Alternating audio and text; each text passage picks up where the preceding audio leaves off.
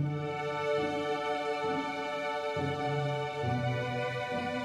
just tell me when. Hi, Chrissy family from Topeka, Kansas, and St. Joseph Church.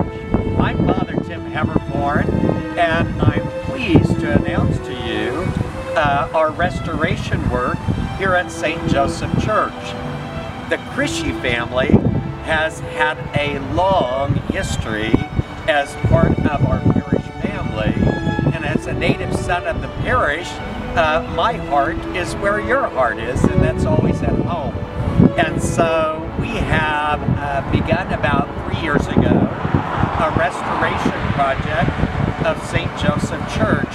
So just as it has served in the past for many people, our founding ancestors and so forth, that we can provide the same worship place and space for future generations. I'd like to begin by telling you about the work that has already been accomplished, and that is in our process of Phase 1. And Phase 1 encountered or encompassed the outside work of the church. As you look at the church, you can see the new doors that are on the front entranceway of the church. You also see that all the brickwork has been, the re-technique has been done. Bricks that were broken, that needed to be replaced, were all replaced. New guttering throughout the entire church structure.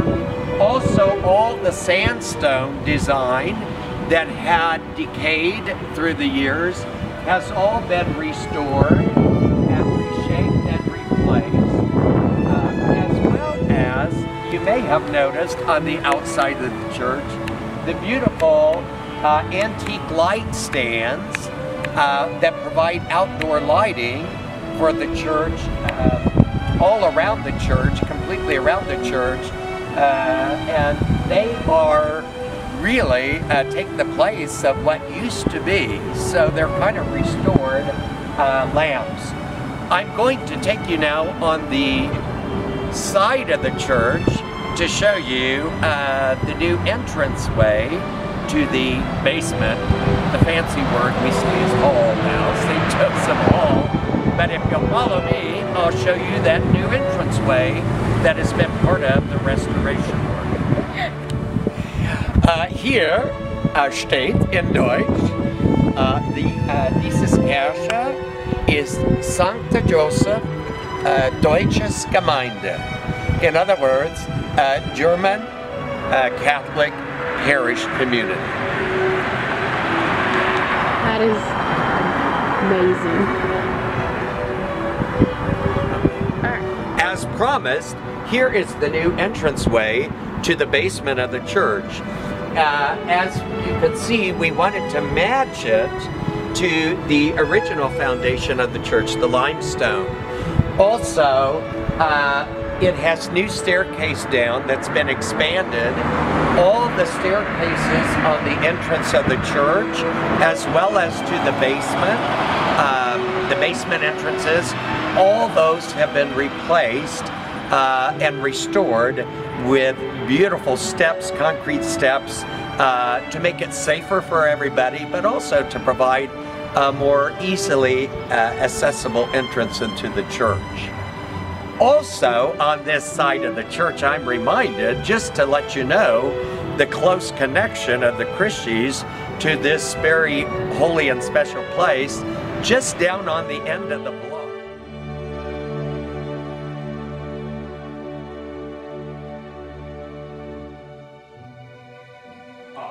Okay, go ahead. As you can see, this is the entranceway of the church. We're on the interior, and the entire interior of the church is yet to be done. It's considered Phase 2 in our process of restoration. We did begin some work on the inside of the church.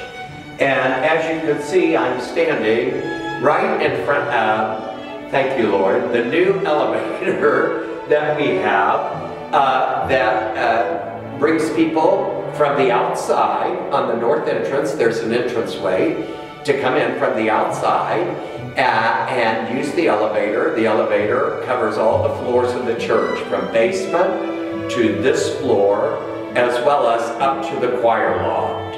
And so even though we maintain one set of stairs, it's so much easier for people to use the elevator. And it was an elevator that was custom fit and made for our particular space.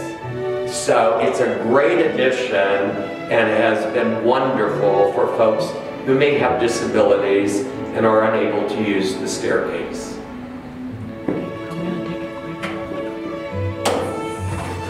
And I gotta go turn on all the lights in church, because I want to make sure they see how bad things have gotten.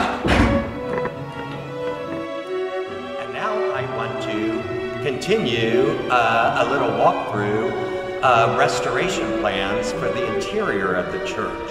This is not a renovation project, but a restoration project to restore the church back to its original beauty. And through the years, over 127, 128 years of being a parish, and over 100 years of being a church, there's been a lot of wear and tear through the years. As you can see, these are where the stations are, and the damage from water through the years on the wall. And this is throughout the church. The reason why we needed to get on the restoration project 3 years ago was the fear of losing a lot of our murals that are so beautiful here in the church. So these are stations. The Stations of the Cross statues are taken down because of the water damage on some of the statuary.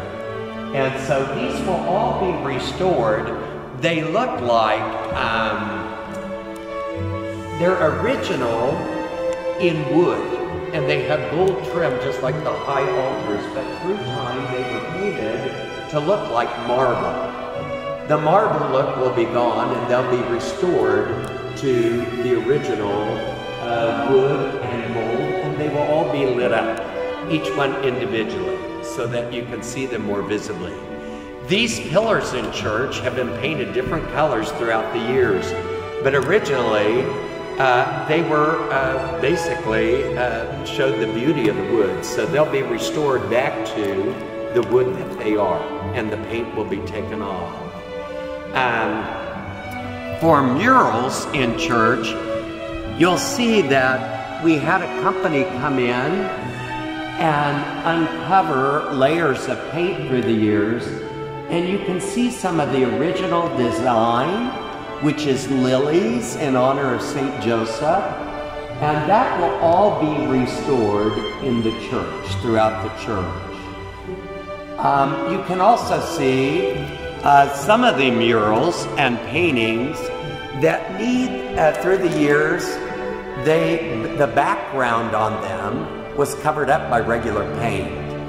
They will be restored and also enlightened so that they will show their original beauty with the backgrounds and so forth, kind of like what they did in the Sistine Chapel in Rome to freshen up things and make things a lot brighter. If I could show you the other alcoves. Here in all of these alcoves were murals. All of these, there were 8 murals total that were here in the main body of the church. They are being restored. They were lost through the years, and through technology, from photographs that were taken, each one of them years ago, there's a company that is going to restore them on canvas so that they never can be lost again, that they won't be painted on the plaster, that they'll be there forever. You may have noticed that some of the statuary, like on the confessionals, the unique confessionals and so forth, we've already started some of the work on some of the statues being restored by a company in Chicago. the statue of St. Anthony that stood on this pillar over here, he's having a makeover right now. The big statue of the Sacred Heart, where the pillar is over there, he's gone to be restored. If you look up at the Holy Family statue and you see the Jesus in the center, you can see that his garments have turned white. That's not painted that way. That's from years of the sun taking out the color of the painting.